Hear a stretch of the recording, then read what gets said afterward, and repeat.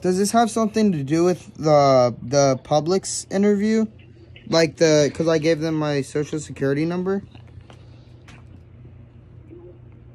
So, first of all, can you just confirm your first name, last name, so that I can easily pull up your file? Yeah, Hurricane Trial. Can you just spell it out, sir? HURRICANETRALE. Okay. It's Hurricane Trial, is that right? Yes. Okay. So, sir, can you just confirm your area zip code? Yes, 30321. 3030321. No, 30321.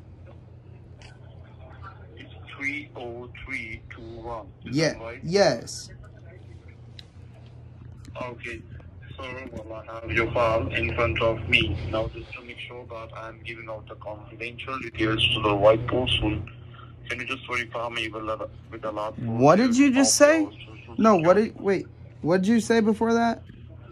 I could have swore you said white person. Sir, I have your file in front of me. Now, just to make sure that I'm giving out the confidential details to the right person, can you just verify me with the last 4 digits of your social security number?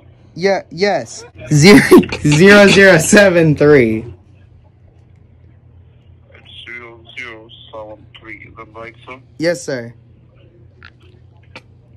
Okay, well, first of all, let me know that this is Officer Ronnie Watson, and I'm a senior officer at the Investigation Department of Ronnie. Security and Wait. I need to write down your name. What was it? It's Ronnie Dixon Scammer? Ronnie Scammer Dixon?